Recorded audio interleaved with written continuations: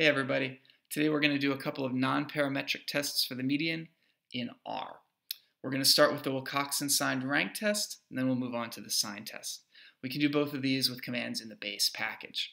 We're going to continue to look at the example that we used in the previous videos. We have a data set of size 10.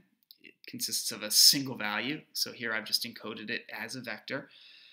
We're interested in a null hypothesis that the median is equal to 5.5 for the population, and an alternative hypothesis that the median is actually greater than 5.5. So in R, to do the Wilcoxon signed rank test, we use the command wilcox.test. We feed it the vector that we're interested in testing, then we give it the null hypothesis, and we tell it what sort of alternative we have. In this case, greater. And we see a p-value of 0.1162. A couple of things to be aware of. Here, when we're encoding the median in R, we're using the notation mu equals, so that's a little bit off. I think mu usually refers to a mean.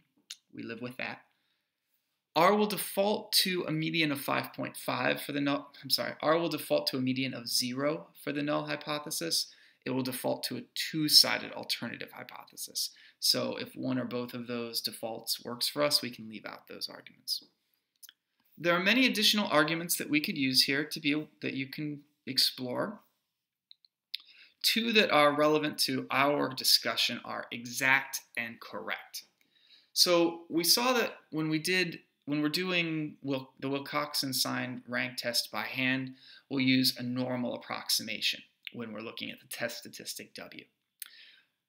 R will not do that. R will go exact by default. So if we want to use that normal approximation, we have to say exact equals false. The p-value is slightly different, 0.1106. That's more like the p-value that we saw when we did this by hand in the previous video. When we did the normal approximation in the previous video, we used a continuity correction. We could leave that out if we want.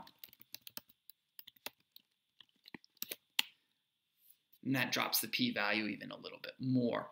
There's not really any good reason to not do the continuity correction, and there's, for us, no good reason not to do the exact computation. R has the computing power to do this.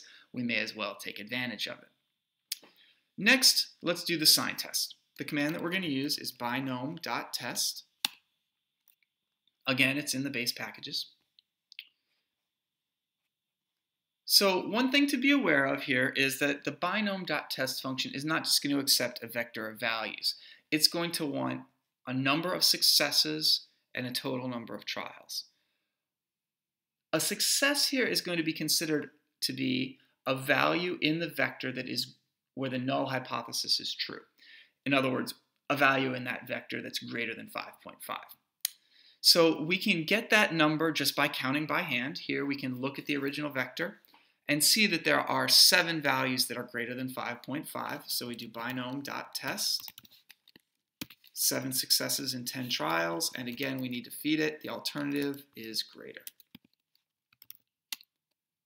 And we get a p-value of 0.1719, exactly what we got in our video on the sign test.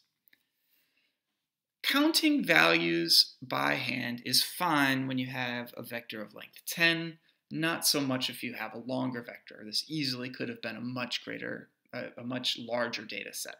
We need a shortcut for this. The way we're going to do it is with sum x greater than 5.5. We get 7.